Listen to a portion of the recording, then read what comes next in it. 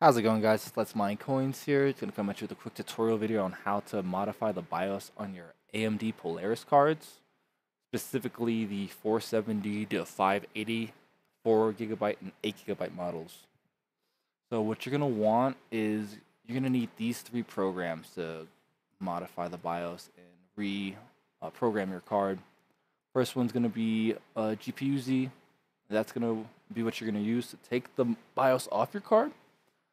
And AMD VB Flash. This is the program that's going to program your card with the new modified BIOS. And Polaris BIOS Editor.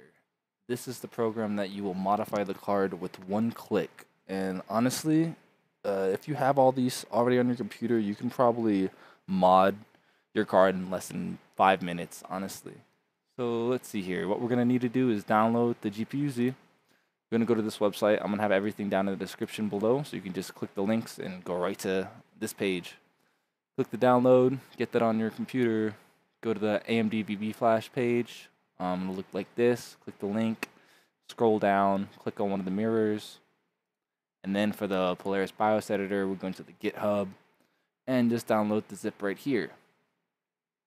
So, you're going to start by opening up your GPU-Z, and saving your BIOS by clicking this button here. It says Save BIOS. Save it to your desktop. Make it easy. Unfortunately, I can't do this because the software I'm using to record this glitches out every time I try. So, yeah, unfortunately, I won't be able to use any of these softwares while I'm recording. I don't know why OBS doesn't let me, but whatever. So, get your BIOS on your desktop. We're gonna want to move over to our BIOS editor now. And this is a one-click BIOS edit. You're not going to have to do nothing but press one button and maybe press yes and OK a few times. So let's say we have our BIOS here. I have a bunch of them because I do work for people on eBay, for the people who don't know how to do this.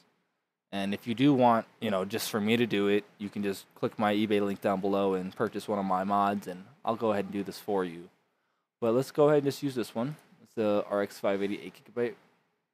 I'm going to go ahead and open it up. It's going to look something like this.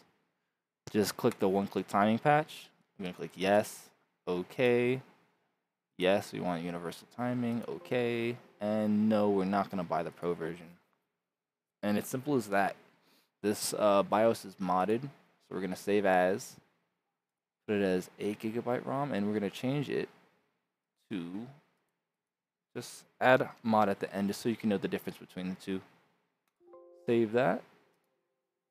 And I already had one already named the same, so it doesn't really matter. But close that all up. You're done modifying. Your BIOS is now modded.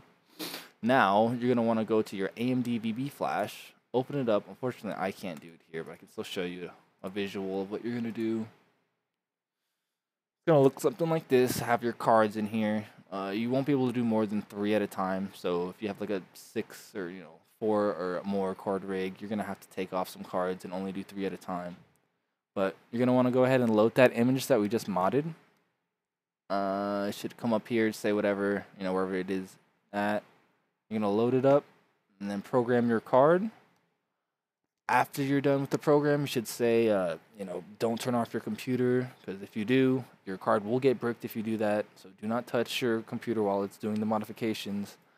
After it's done, it'll come up as successful, and then at that point, you're going to want to just restart your computer, and then there you go. Your BIOS should be modded on your card, and before you open up a mine or anything, you should switch it to compute mode. So I'll add this as well. It's a little tool to switch your card to compute mode if you're using Windows.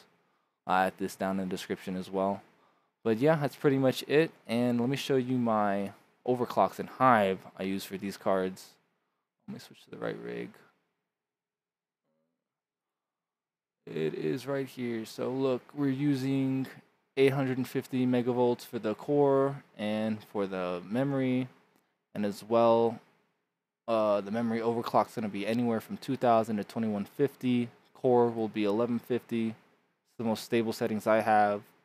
And if you're using Windows and using a pool miner, you're going to want to add this directly to your bat file, and that will get you the same effects as what you've seen in my Hive farm. Alright guys, well this is a quick video, just wanted to show you how to do that because I know there's a lot of people out there that need to get their BIOSes edited, and I know this helps a lot of you guys out there. So please, if you liked the video, leave a like and subscribe to my channel. I'll be adding more content like this, as well as I'll be doing a build on a gaming computer, turning it from just a regular 1-card computer that plays games into a 5-card mining rig.